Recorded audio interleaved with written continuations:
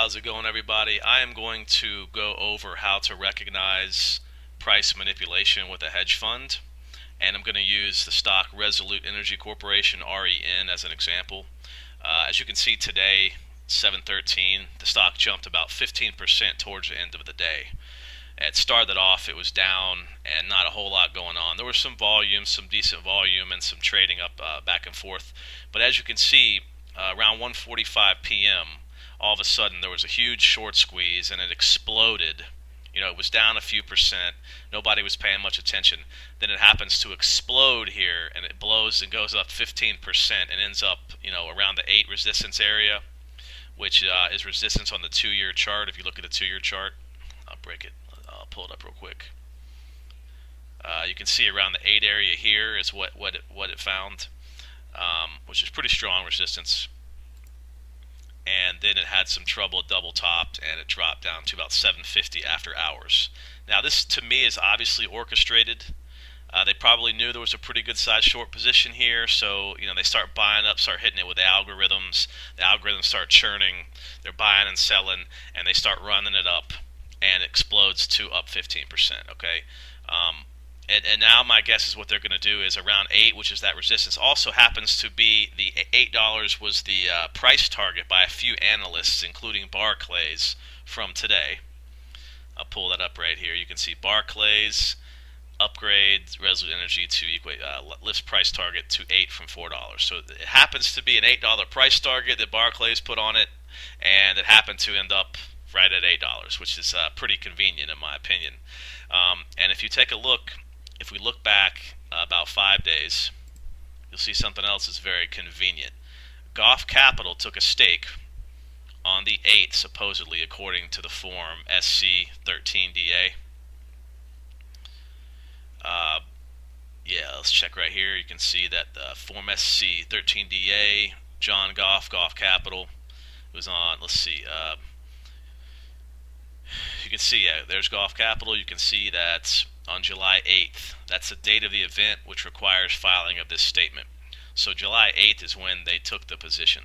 And you can see that, of course, once they took the position on the 8th, or for all we know, they could be taking positions in other companies or friends taking positions for them prior to them actually starting their own position with Goff Capital. But we know they took a position on the 8th. And as you can see, it's exploded since they took their position conveniently all the way to 8. So they're close to a 300% gain from say $3. If it was at 9, they'd have 300% gain, which is insane return. So to think that they are going to hold this position for the longer term when they've already made 100% plus on the stock is just kind of naive. Chances are they're going to unload this position, or they already have sold some of it, and then there's going to be some bleeding that starts. And like I said, the upgrade, $8 upgrade, there was 3 upgrades that conveniently came in right after Goff Capital took their position. Okay, and that's not a coincidence. They get a hold of their buddies, the analysts, the media puppets, and once they take the position, they have them do the upgrade. So there were 3 upgrades, and at least 2 of them were $8 price targets, and it's exactly where the stock hit today. So but this is the kind of game they play, and they make money by selling their big position to the retail traders that start to chase it once it makes the move. So retail traders are now coming in, they're buying it up, thinking it's going to go higher. They're buy, real bullish and all this, and that's about when the hedge funds switch gears and they take the position on the short side, and they start to control the bleeding, and they're either selling off their position or they're shorting the stock, and they're making money on the downside as well. And meanwhile, we're the true puppets. The retailers that aren't aware of this, we're the ones that they're taking advantage of. If we didn't exist, these hedge funds could not make money. So they count on us chasing their stock. So this is what's going on. This happens all the time. This is not a one-time incident. This happens on a regular basis. So if you can recognize it, you can make a lot of money by getting in and going long with the stock, or knowing when the trend has changed and hitting it on the short side as they control the bleeding. Okay, I see this happen. I've seen this a lot recently. SGY is another energy stock.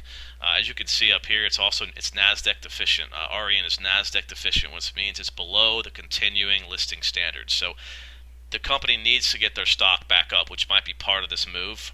They need to get their stock above a certain price to maintain the NASDAQ listing. Now, SGY, same thing. They were also a NASDAQ deficient. Let me pull it up. They were a NASDAQ deficient stock, as you can see here. There it is. Stone Energy Corporation below continued listing standards. And that thing's been running huge the last several days. And another thing, it's kind of funny, if you look at UWTI, which is a great way to gauge what oil's doing, it was down 11.4% today. So it was down, and REN, the energy stock, is up 15% at the end of the day. It's kind of strange. Usually these energy stocks, especially the smaller cap, will kind of follow UWTI. Okay, it's the long crude here.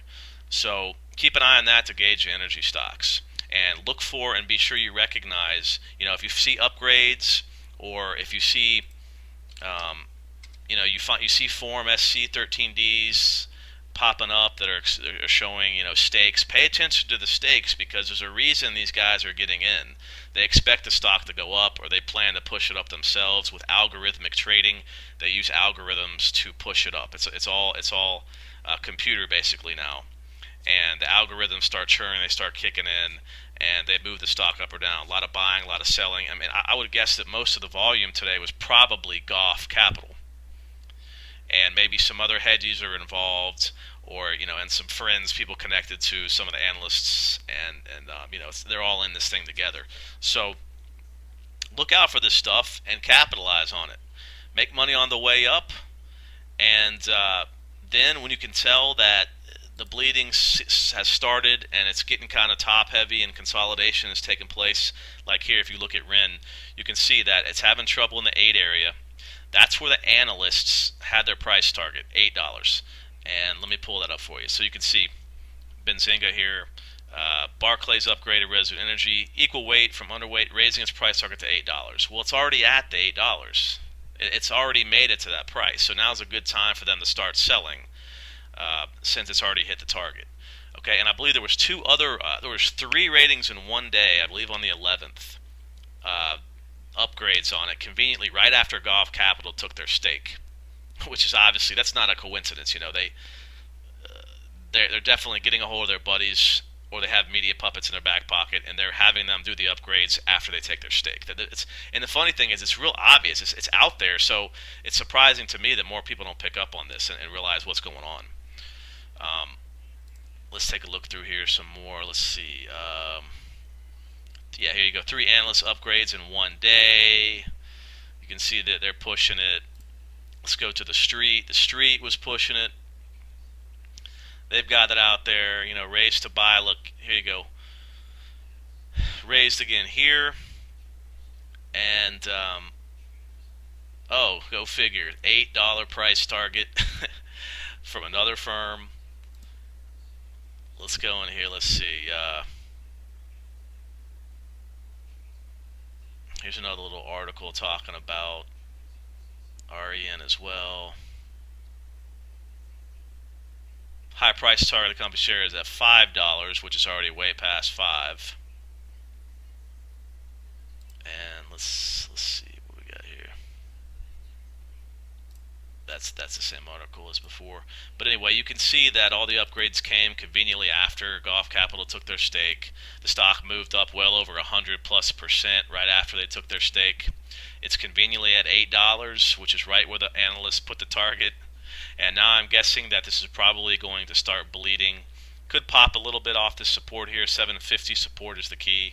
Once it cracks that, I think it goes a lot lower. And as you can see on the 2-year chart, there's also some pretty good resistance here in the 8 area right here. So that'd be a convenient place to put a target price if you're an analyst, and then a convenient place to start to short it or start to sell your position once it hits, if you're Goff Capital or another hedge fund. Okay, so I think this is probably going to be on close watch for a short play. Probably was good off of $8 there, and I have a feeling it might pop a little bit right on the open and it might fade down tomorrow. It's definitely due for a correction when it's up this big on 5-day chart like this. So keep it on watch. And if you're long, it's probably a good time to take your profits. Don't give back your gains. don't wait too long to where your green turns into red because you don't take your profit. Lock in the green if you're long, and watch this on the short side if you have shorts available in the stock.